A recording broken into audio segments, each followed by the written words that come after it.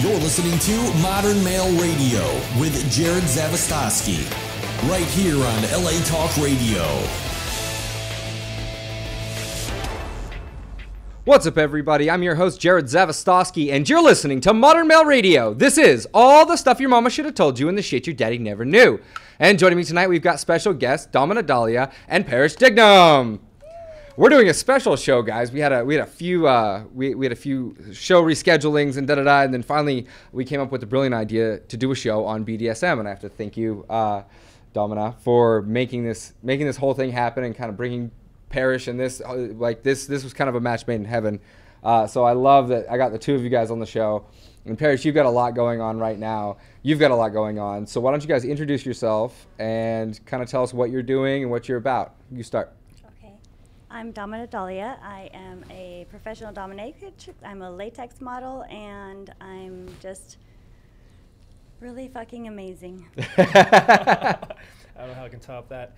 My name is Parrish, event producer, model, performer, actor now, as of this year, and doing a lot of stuff in the fetish community, as well as fashion and costuming.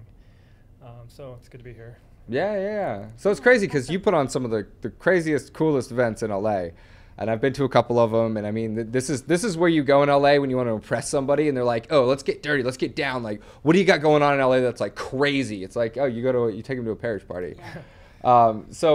I've seen models in there like, blood and there's like even a metal grinder thing, right? That became like the thing. Well, we try to find whatever's kind of interesting and out of the ordinary, so when people come, they're like, what's going on, So by out of the ordinary, they strap a metal plate to somebody's crotch and they grind a metal grinder on it, and it shoots these sparks everywhere. It's kind of like it's probably the coolest stage show I've seen in a long we're going to get to this, but I want to talk about your film later. I want to talk about what's going on in your life, where you're going, because when we met a few years ago, it was an underground thing, and now it's become very mainstream, and you've got a whole bunch of really awesome events.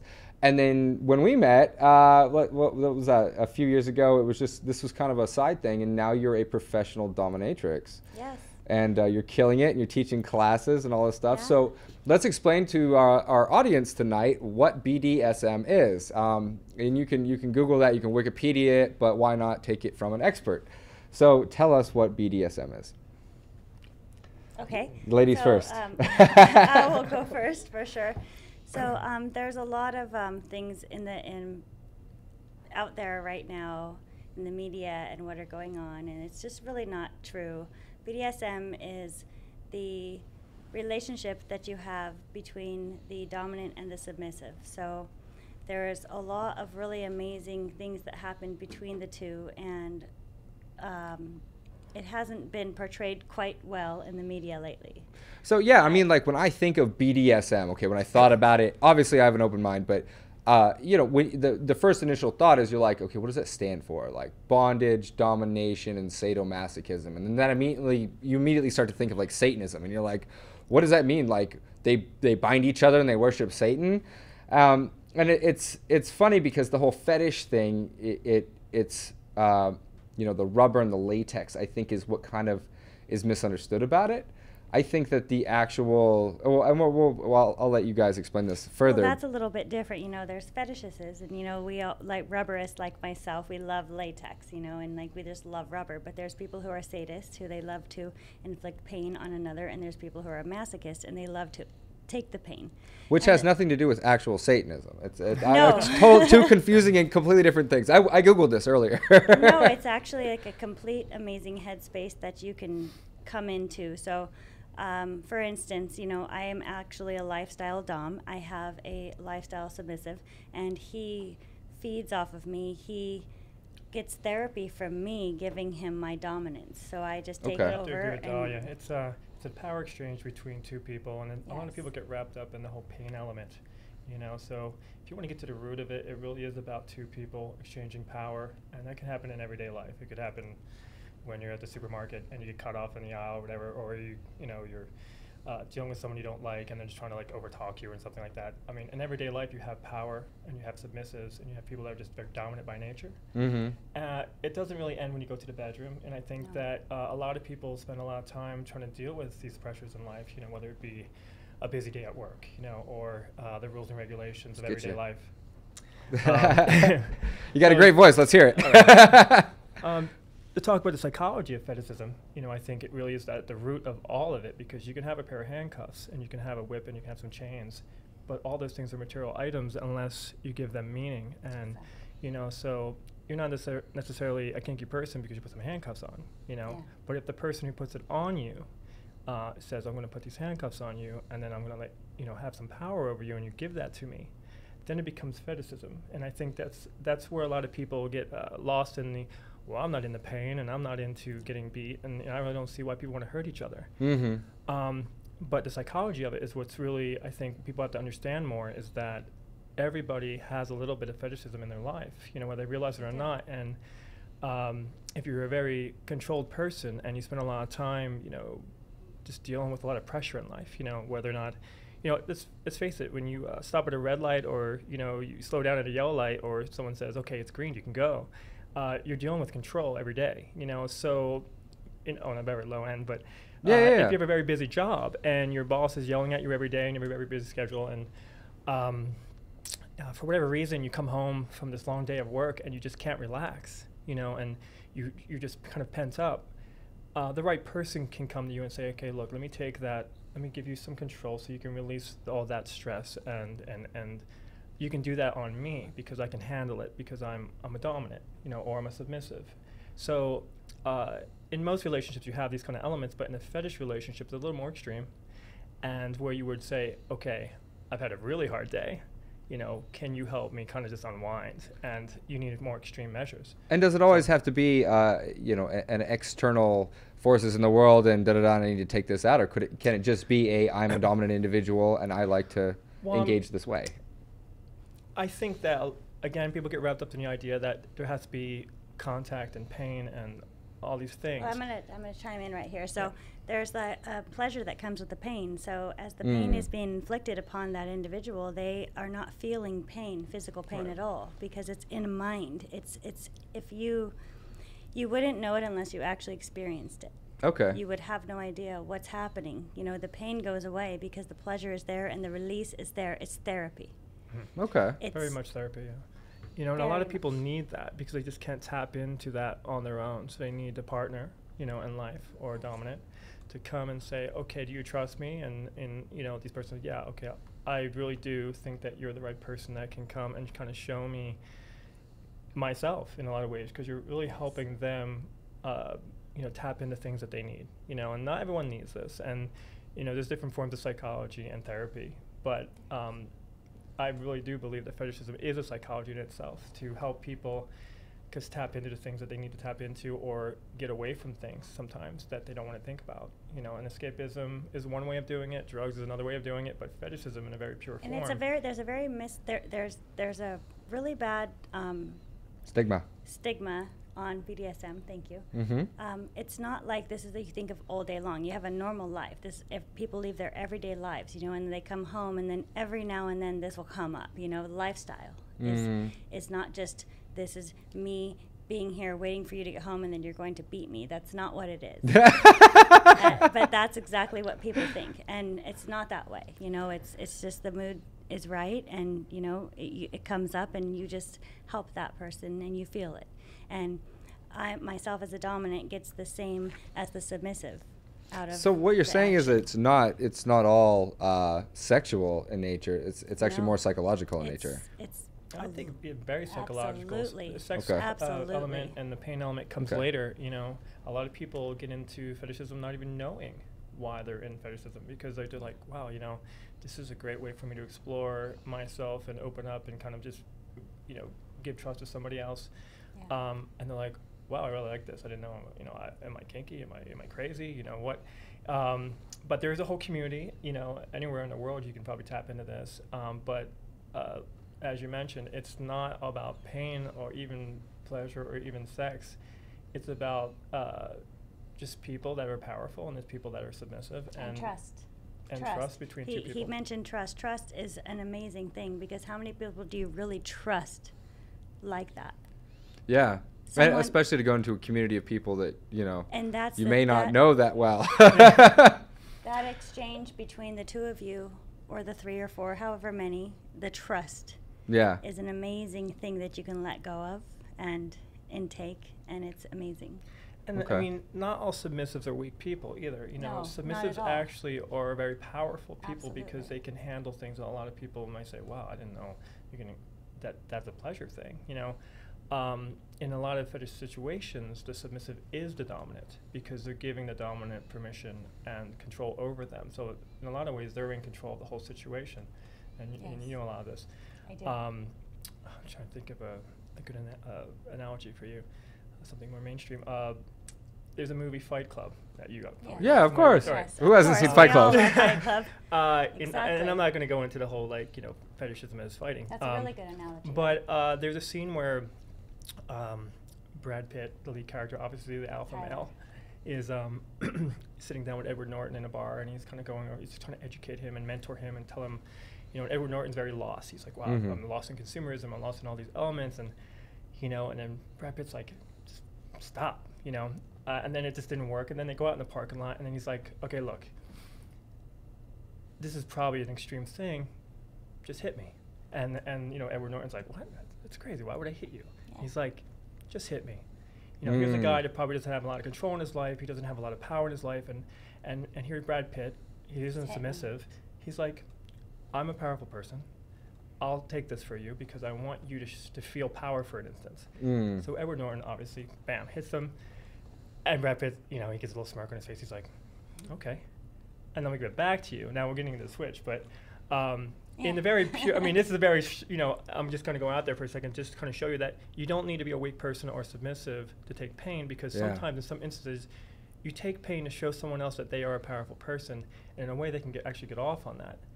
Now, yeah, maybe you can talk a little bit. Well, That's a lot of- crazy a that lot you of- bring it to an example on fighting, because now I understand it completely. And whereas before I didn't, but I'm like, I mean, okay, they're obviously Do not not. fighting, and they don't hate each other. every 3 months or so, I just need to hit something. And it's like, I've had that in me for years and years. And I can relate to the BDSM thing because I played around with that a little bit, guys.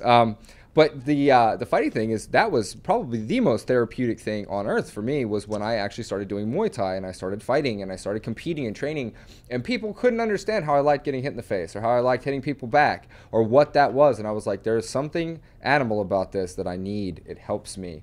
It makes me a better person, a more put together person. It's a release that I needed for years. And it's crazy because even to this day, I'll go a year without doing Muay Thai, and I have to go back at least once a year and kind of like, reestablish my roots and kind of feel that animal thing.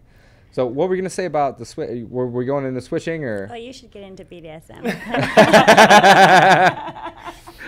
Oh my goodness. No, so you have people who are switches, but I want to touch a little bit more on the submissive. So a submissive is a very structured person. They're an individual. They're not this weak person who just wants to be told what to do all the time and every day. So they're not a bitch made nigga. No. They Usually, most of the times, they're actually the dominant in their life, their everyday life. Okay. And this is why they want that release. And from childhood, sometimes, there was things that they saw that kind of sparked an interest in them, and like, hey, so What I happens like when you're that. a very powerful person Yes. and everyone around you is just listening to you because you're in control of like whether it be at the workplace or with all your friends or the alpha.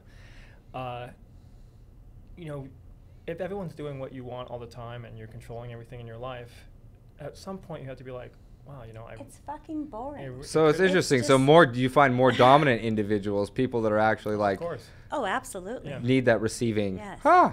Yes, most of my clientele are very powerful businessmen. Okay. And do you mind if I ask what you do?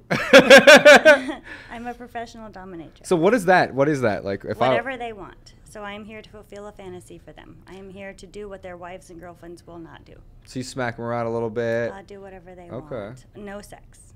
Oh, okay.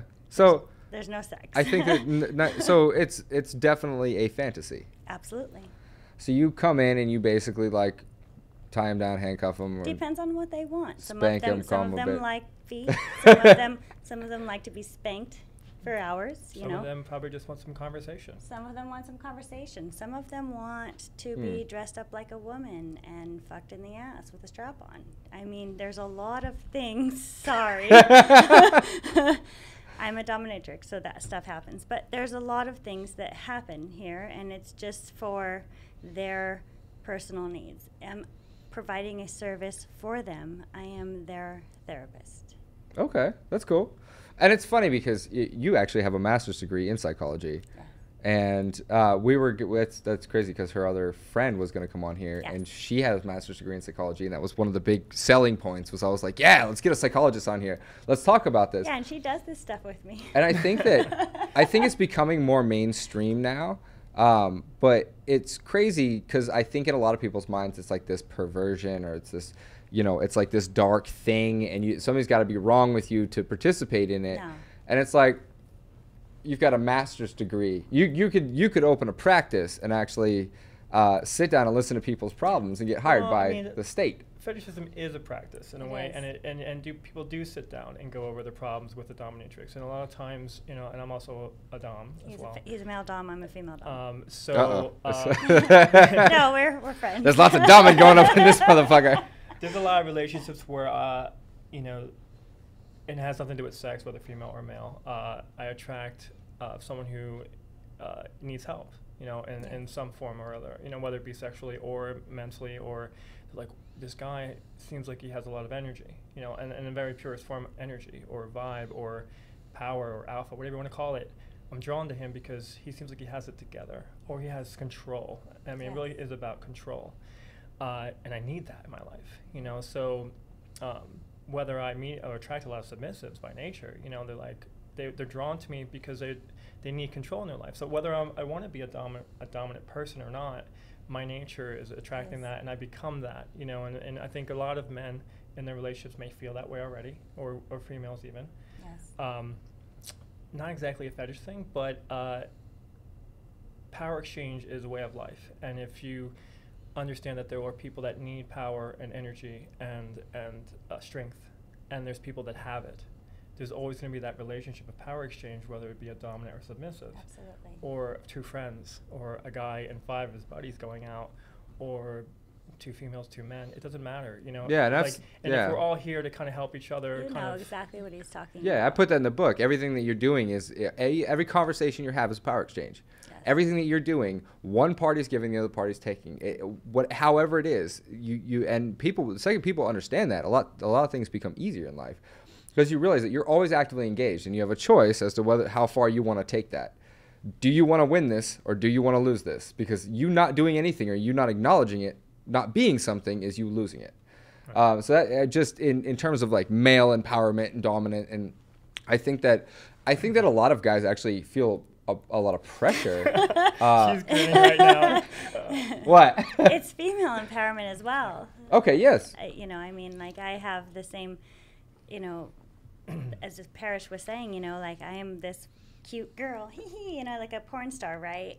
I am a dominant female, and everybody listens to what I tell them to do, and everybody comes to me for advice, and everybody comes to me to make them feel better. You have such a perfect way of suggesting things and making it sound like a suggestion when it's not. Because I know what I'm talking about. You're very, very good at what you do.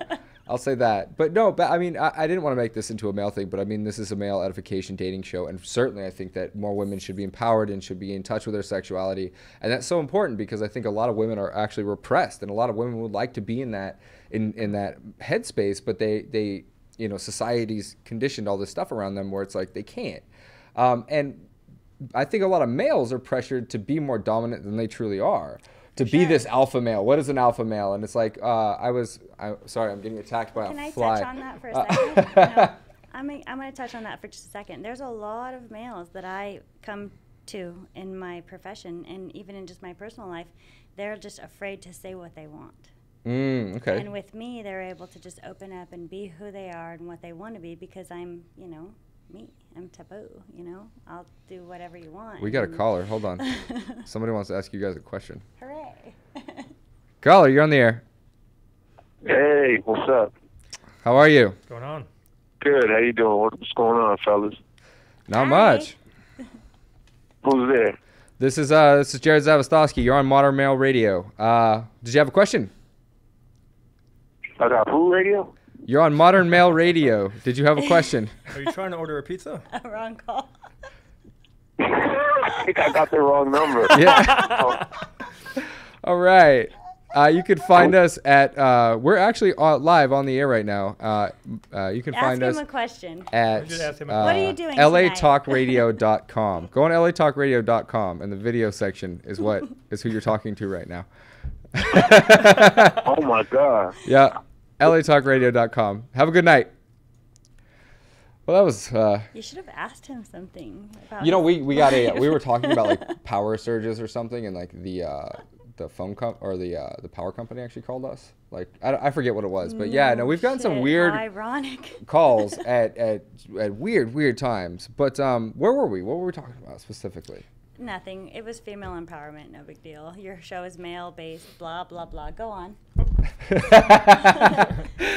No. Switches. I think that, you know, and it's funny because a lot of what we're perpetuating with the Modern Male movement involves females. I mean, that's the subject matter. So we're bringing girls on here. We're giving them a voice and saying, hey, guys, if you want to do this, this is how you get the girl. This is how you're going to have a better job approaching her. This is how you're going to have better luck with her.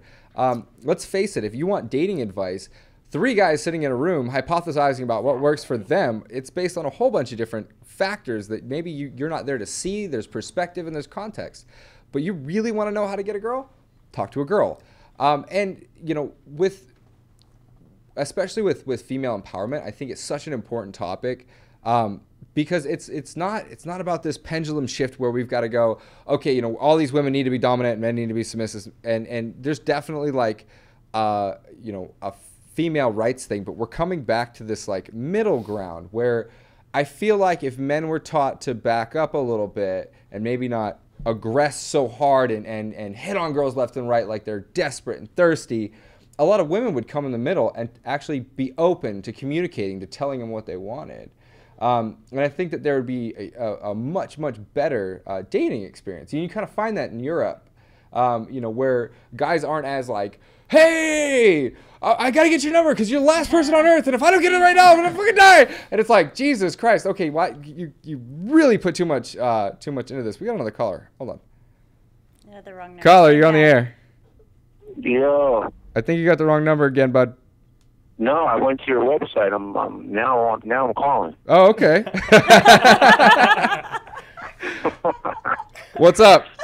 What up? You got a question for us? Do you have a question for Parrish or Domina? Who? Do you have a question for Parrish or Domina? Yeah, I do. What's going on? We're just sitting here having a little talk. What are you doing? So, what got you into the industry? Who? You. Me? Oh shit. Yeah. That is a good That's question. A good question, yeah. All right. So, I like 12 years ago, I met my now husband, and he was my boyfriend at the time. Do you need some help? No, I got it.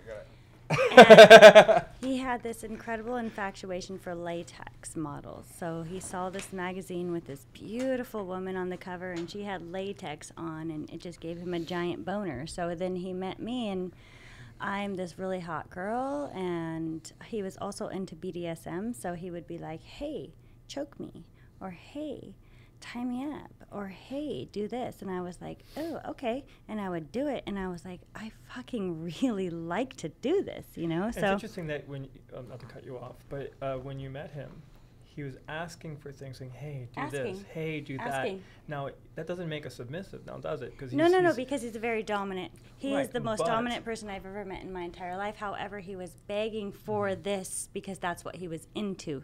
Sexually and mentally, that's what he needed to live his everyday life. And every other girl that he had came across was just like, you're crazy, you're a freak, goodbye. But I am also a crazy freak. So I was like, hello. But you were in the closet. No, I loved rough sex. I was always a freak, you know, but I had never had anyone this extreme. That's crazy. So- It was actually your husband that Well, got he you was into my being boyfriend. He was my boyfriend at the Yeah. time, and then he bought me latex. So You married him. dressed This is a dressed man with a head to plan. toe in latex, and then we started going out to these clubs, and then people were like, oh my God, you're beautiful, model for me. Oh my God, you're beautiful, do this. Oh my God, you're so awesome. How about you come and mentor with me, be a dominatrix? And like next thing you know, I've mentored under so many amazing dominatrix If here you in like LA. it, then you should have put some latex on it. And here I am now, a professional dominatrix latex model. Love my husband. We're still married, and he is my lifetime submissive. That's awesome. That's It is awesome. That's awesome, but awesome. he's the whole reason why I'm this now, because I don't even know if it would have come out in that same way. It's true. And this sheds a good light on lifestylers. You know, maybe you can express more, because since you are a lifestyle. We are a lifestyle. And that's a lifestyle fetishist is someone who lives the life 24/7. I don't know if that's what Yes, absolutely. you do. And that's obviously different than people that might come visit Dahlia and, you know. My clients are completely different from You know, they might lifestyle. just want a session, you know, or like 15 minutes, they want to explore something. A lifestyle fetishist is somebody who chooses to have that power exchange 24/7. And a lot of married couples, a lot of relationships have that, which is really great. It is. Interesting. Yeah. Do you have any more questions, bud? So, damn. Hey, well, that was a very interesting story. I appreciate it, man. You're welcome. I appreciate you Hey, calling back. I'm calling from Philadelphia, by the way. That's my Hey, home. Philly. Hey, What's up, Philly. Philly? That's my hometown. I Yeah, love Philly. Go. I'm in a halfway house. Oh, Oh. shit. Right on. Well, I hope you get whole way. That will make me real happy. Yeah, definitely, definitely. You will. All right, it's good talking to you. You too. All right, buddy. Thanks for calling in. Okay, bye. I'm Well. actually glad he asked that question. Yeah, that was a great because, question. Like, it's kind of interesting how I became what I am. It's all because that's what my partner wanted. And then It's crazy because we're on here, right? And there's so many like little zinging jokes I want to make, and there's so many little things that I want to, and I'm like, but it's the first time I think I ever walked into one of these parties and kind of saw what it was. I knew better. I had a very, very deep respect for it, and I understood that that's what this mattered to these people. It matters. Everybody in the room, this mattered, and I knew better than to fuck around. And it's funny because I went to a party with a friend of mine, and he was like this, total bro, like idiot. And he walks up while these people are having a spanking session, and he walks up and slaps one of the guy's ass. And this chick and this dude come out of their handcuffs so fast, and she turns around, grabs a taser, and chases him out of the party. And I'm just like, I'm sitting here stunned watching this, and I'm like, what is going on here? So it's almost a religion for some people. There's a lifestyle, there's a community. So you have the BDSM community, and then you have what's called vanilla, and it's nothing personal. It's just that you all out there who don't really know what's going on inside the community, you're called vanilla. So like we'll be at a club. Got some prejudice, some rivalries going here. We'll be at clubs, and my husband, he is a very dominant man. He's really built. You've seen him. Yeah. He's like Superman, and he's extremely strong and a very mean person. However, he dresses like a female. He wears latex, heels, 100%. It's actually kind of strange, Okay. But we'll go to clubs, and guys will get the wrong idea and smack his ass. And it's not a big deal, whatever. He smacked my ass, whatever. The guy will run around, and then he'll come back, and then he'll smack his ass again. And there's not a big deal. Then come back, and he'll smack my ass. And he smacked my ass so hard, and I kind of went flying forward, and I was like, did you see that? This guy just totally smacked my ass. And then my husband's like, no, I didn't see that. And then, the guy came back, and then he smacked my husband's ass so hard that my husband kind of moved a little. And he was like, oh, hell no. And he found the guy, and he grabbed him, and he choked him down to the ground, and he kind of put him in his place. And that's where That works. the security came in. They stopped the whole thing. They kicked this ass smacker out.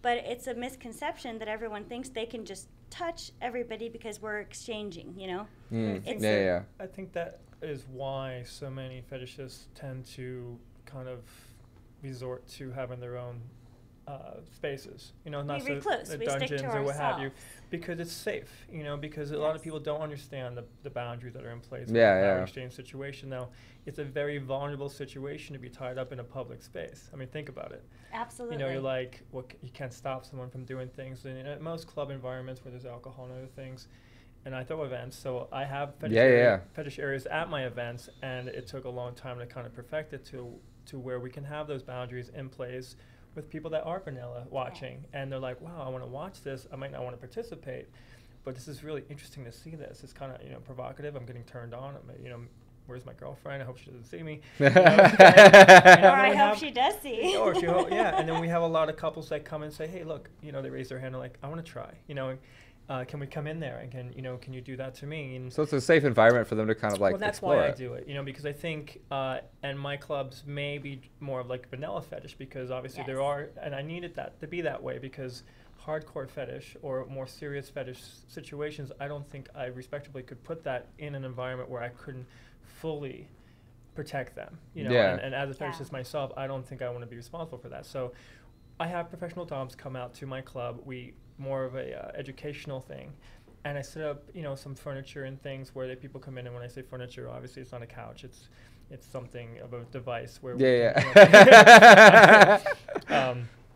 but I think that, you know, my events are a gateway to the fetish industry or fetish world. I mean, you need that, because a lot of people, they're like, I'm not going to go to that club where it's, you know, strict dress code and latex. I don't own latex. Yeah, you do need that. I'm feeding the scene. It may, you know, one person at a time. Maybe I'm educating them a little bit. You know, maybe they get spanked and they're like, they go home chuckling. They're like, you know, that was so crazy. It's like a topless bar as opposed to a full strip club. Well, you know, and my hope is that they do go home and they're like, you know, that's what happened to us, you know, and I want to explore, go on the website, whenever, and then they find, you know, Dahlia or, you know, down the road. But, you know, I really do think it's exciting to be able to introduce fetish to people, and just everyday people walk in off the street, or your buddy that came into the club, you know, where he's like, you know, I don't know what was going on. It's for sure. But what he's doing is absolutely amazing, because the thing is there's so many people out there who just want to know, how can I get into this? And if you're just a single male and you have a little bit of a fetish, you know, kinky side to you, and you try to get in, you're just going to be thought of as a pervert, and no one's going to let you in, you know, you're just going to be shunned. But someone like Parrish, who's opening events, and you can come in and like meet other people who like it and who are into the same thing, and it's a gateway to get into it's a very, you know, it's hard to get into the scene. And so when you actually get into the scene and then you're in there, then everybody's absolutely amazing, and it's like a family. Yeah, I mean, you have to want it, and you have to desire to be in there, and then you have to play by the rules and respect it for what it is, you know, and it's interesting to see that, because it's something that, you know, I don't think it takes a lot to pick up on. I don't think it takes a lot of perceptive energy to pick up that this is important to these people, and that there's something going on here that's a little bit, because I mean, I've been to your events, and I've been to a few of yours, but I mean, I never participated at your events, because this was years ago, but it's crazy, because I picked up on something that I didn't feel anywhere else. This wasn't a bunch of people recklessly running around fucking each other. No. It was it wasn't an orgy. It was something else, and it was different entirely. It's not a swingers event. It's not an orgy. It's a family. It's a community.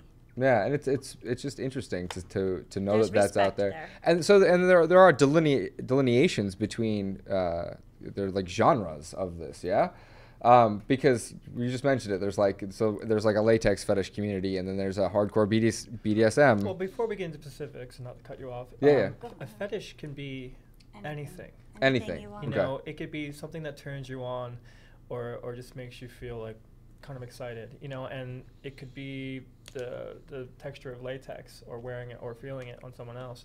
It could be cross-dressing. Where someone who's not exactly homosexual, but he's a straight male, but for some reason, I don't know why I like wearing females' clothing. And there's a point in every guy's life where he's like, you know, there's something weird that I like that I might not want to be able to tell my wife. She might divorce me. Or I don't want to tell this girl that I'm in love with that I just met, you know, because I scare her away, you know, and that's the reason why you do what you do. But I would challenge anyone to say, if there's something about your sexuality that you may think that it's not have an everyday place with any partner you can meet, that's a fetish. You know, it's something unique to you that you like, that kind of falls outside the normal, I guess, everyday conception of sex. You know, and you're a fetishist. You know, right away. I mean, whether it be a pair of handcuffs, you know, at the very minute level, is this giving control to someone. you're just kind of like embarking upon something that could go a lot deeper if you really kind of think about it. A lot of people are afraid to, that's why we have these events, and you do what you do, is that I think everybody has, from whether they're in bed having sex and they get their hair pulled and they're like, wow, pull my hair like again. that. Yeah. Smack my ass. Choke me. I like that. You know what's funny is that's actually in the book. I teach people, I put a little thing in there because I don't know what it is, but 90% of the women that I've met like to be choked, they like to be spanked. And I grew up in a domestic, a domestic abusive household, domestically abusive household.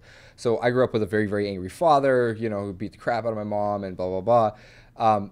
So when it came time for me to date, I was so afraid of that. And I was so afraid of being overly dominant. And then more and more women wanted that. And the first time I was asked to choke a girl, I was like, she's like, no, don't do it like that. No, I'm like, don't kill me. I'm like, well, wait, what do you mean? Choke you? What the fuck do you mean? And she's like, no, do it like this. And I'm like that? She's like, no, still too much. I'm like, okay, what about like that? She's like, well, don't be a pussy about it. Just fucking choke me. I'm like, all right.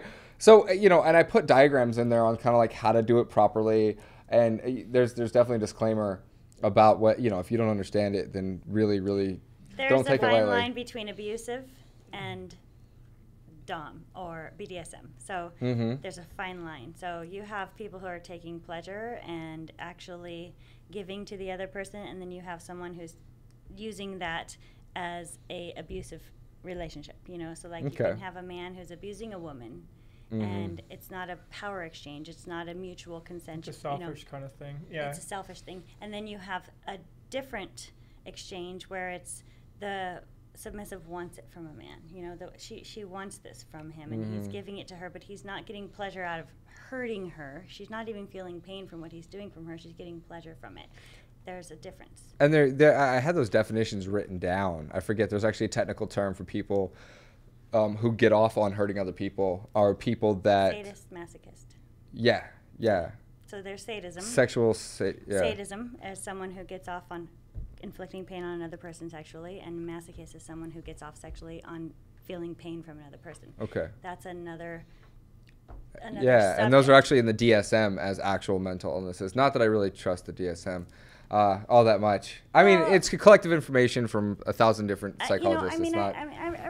I beg to differ about that because, I deal with those type of people every single day of my life, and I wouldn't say they have a mental disability at all. I really don't think that at all. I think that some of them just like the release. Some of them like it. When it comes to mental illness, I think that we like to categorize things, and I don't think that it's fair because there are mental differentiations.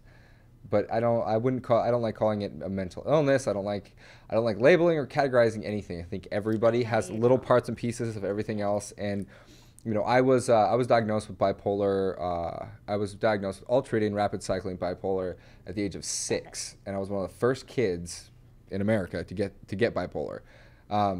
So when I got it, they didn't know how to treat it or whatever. And it was the identification of bipolar that allowed me to go, okay, this is what this animal is. Now I can figure it out and I can beat it. And then once I beat it, I learned how to use it in different ways. It's kind of good to have a capacity for overdrive. Or let's say if there was if you had a different kind of mental illness, there are ways to use it as a strength. And I don't like calling it a mental illness. You've used it as a strength. I am so proud of you. I really am. But thank you. Sorry. Thank you. I didn't mean to make you blush. You made me blush. But I'm very proud of you, though. Yeah. I think that when you label things, you give people a tendency to go, oh, well, I'm like this, and then they give up, and or they think that they're fucked up and they just stop, or they allow somebody to medicate them, and it's like, maybe you don't need medication. Maybe you just need to get spanked a little bit, Because in the industry that I work in, I noticed that people that in my fetish area don't do drugs, don't drink. No. Their high is off the power exchange again, and just the sexual connection, and it's a thrill ride, And it's very true that I think a lot of fetishists use that as their energy and their source. Absolutely. Which is great. Most of the people that we roll with, they don't do a single thing, And I really agree with the whole therapy type of thing, that I was saying earlier. It's absolutely therapeutic for people who need this. They just need it, they want it, and it's what you do for them. And I, myself, I don't get off on doing this. I get on like inflicting pain. I get off on the fact that I am actually providing a service to them and helping them mentally. Okay. So what do you guys think about Freud in this whole thing? Do you think that because you guys crave this, there was some developmental thing that... everyone wants to blame someone for some weird thing in their life, you know, and you know, okay, I was an abused child, so maybe that's why I like to be a masochist or a sadist. But it doesn't matter what happened to you when you were younger. I think it's what you do with it. That didn't have anything that happened to them Yeah. when they were younger. They just want something when they're We were older. talking about that with the porn industry. We had Capri Giovanni on here and Kelly Holland, Penthouse. And we were talking about that, and I made a mistake. I was like, oh, you know, it doesn't have to do with something that was, you know, fucked up in your life. And she's like, no. She's like, I'm completely normal. I'm from Canada. And I was like, exactly. oh. The happiest people on earth, right? Yeah, no, and I mean, you couldn't imagine it. Canadian is the definition of well-centered. Just centered people. They're fucking awesome. I agree 100%. So I want to get to your film real quick, Parrish. It's been wrapped. You just did it. We just finished it. Okay. You know, it's brand new. You know, it probably won't premiere until later this year. But it was exciting because you know, I'm not much of an actor. I got your fly now. Yeah. I sicked him on you. You know, I'm a performer by nature. You know, stage performer. So when I got onto the set, it was definitely a learning curve there. But it was a great ride, and we several weeks of filming, and it's called Pale Horse, and looks great. Yeah, we have a little trailer out on my Facebook. You can check it out. I have a big painting of a pale horse, No, like over my couch. Yeah, and it's like this totally gothic, awesome thing. What about the giant, like, copper horse or whatever you have? Yeah, that was it. That's Yeah, the same thing you're talking about? Same thing. That's not a painting. It's a giant horse. What? What? Yeah. Oh no, that was the bull. The bull. Yeah, the giant still have copper that? bull. No, I got rid of it. Oh, I love that. It's You massive. should've I had told no me. connection to bulls. Damn it. I got it I for an wanted ex-girlfriend, that and then she broke up with me, and I was like, I oh know. well. Just picture your house full of just wild animals and Oh, bulls. his And house skulls. is amazing. He's very good at decorating. Gothic or his stuff. girlfriend was. You know what? I picked up some tips from her. She was the one that introduced me to Z Gallery, and then from there, I ran with it. Did you kill it? Yeah. Fuck yeah, girl. Leave it to Dahlia to kill it. Cool. Well, I'm excited to see the film. It Me looks too. great. Yeah, it was great. Directed by Perry Teo, Miramax Productions. So it's Oh, gonna wow, come out. okay. Hopefully, you know, it won't be the first, and hopefully not my last film that I'm working on. No. Yeah, we'll see. Yeah, no, dude, it looked awesome. That was another thing that caught my eye. I think I saw you coming up on my Facebook news feed, and I was like, "What? This is awesome!" Cool. You know, you look completely demonic in it. It's it's rad. Yeah. And Dahlia, is there anything that you wanted to add? Is there? I mean, I actually do have a couple things. I do have a movie coming out called Rubber Dolls. It's not out yet. It's been in the making for a long time. Sorry. And it'll be out really soon. It's called Rubber Dolls. It's a really cool latex dominatrix film. So it's made by females for females. Oh, Yeah, okay. really hot.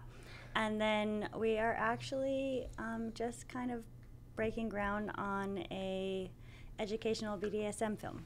So it's going to be really amazing. I am filming the sizzle for it on the 20th of this month and look forward to it. It's going to be really amazing. It's going to teach everybody what they need to know about BDSM lifestyle and what the movie and book tells you is not right, not real. So Great. So we'll call it like 50 Shades of Not Gray. we can't actually say the name of it, but we'll say a very popular book in the movie. But you'll see it. Yeah, because I mean that's huge. Like, I mean, 50 Shades of Grey is so popular, and everybody thinks that it's this. You know, it's a very, very easy way for people to get a wrong idea about some stuff, Very or wrong. a right idea. I mean, it seems like in the movie, it seems like he was a a sadomasochist or a sexual masochist, Yeah. where he got off on hurting people. It wasn't that he was liked. definitely the a power sadist, exchange. absolutely. But it was more glamorized as an abusive relationship, not a BDSM lifestyle relationship. I got the didn't fly. get the fly. Damn It's just it. little itty bitty net. And it's just like me. I think there's more than one. You might have killed the I first just want one, but people to be like very more open-minded about the lifestyle and like just you know, if that intrigued you, look into what we're doing. And Well, you'll you know be what? happy about that. For our viewers at home, I want to do something to open your minds a little bit. Why don't you stand up and turn around real quick? Because you look fantastic in this. She came walking in here and almost gave Sam a heart attack. So you could probably step a little bit over that way. There you go. I don't want the mic to look like it's doing anything inappropriate to you. But yeah, just take a couple spins. And this is great. So You all love that. I think that it's great that she could walk in here into a radio station like this. And I think Well, that... how could I not walk in here to your radio station like this? Well, you certainly made me turn bright red and act like a little boy. I'm taking it back. Okay, sit. Get back in your chair. But Said. you know, it's crazy because there's so much judgment and there's so many wrong ideas about certain things, and I think that everybody, you need to have an open mind and just explore things. Like, I remember when I first got invited to a dominatrix party or dom party, I was like, there's no fucking way. But I at the time I was like, all right, well, you only live once. Is that where we met? Our Yeah. party? Yeah. So this is really fucking cool because this is where we met. And, Yeah. It was pretty hardcore. What he walked into was probably the most elite, invite-only, exclusive party that he got invited to, and it was really cool because I looked over and I was like, "Who are you?" And it was Jared. Yeah. Oh, you're making me blush so bad. I'm probably turning bright red. It's true, though. It was just because, I mean, it was like kind of strange to see Jared in there, but he was there and he fit in and he had an amazing time and he was very open-minded and we had a really good connection since, and we've been friends for like 3 Yeah, years. no, you walked up and you're like, oh my God, who are you? I want to lust after you. And I was like, okay, cool. And then you're like, oh, let me introduce you to my husband. And I was like, He was very nervous. because I've never been in that environment. But it's crazy because had I not explored that, I would have never met you. And, you've been an amazing supporter of what we're doing here with the Modern Male Movement. And it's such a shame that people define their entire lives by the genre or what they're into. And they have no ability to spread themselves out and go, hey, that person does that, or there's this interesting thing over here. I'm going to allow myself to transfer. What is it? Transgress. Well, you're transgress. not absolutely necessarily into what I'm into. However, you're okay with it. You're open-minded and you I think it's fascinating. you don't look away. And very and entertaining. yeah, so I mean, it's great. That's why I love you so much. But see, that's another thing, is it's not a tolerance. I'm not tolerating other people's existence. And I think that this is a really, really important thing that guys need to learn. Is just because you don't understand it doesn't make it wrong.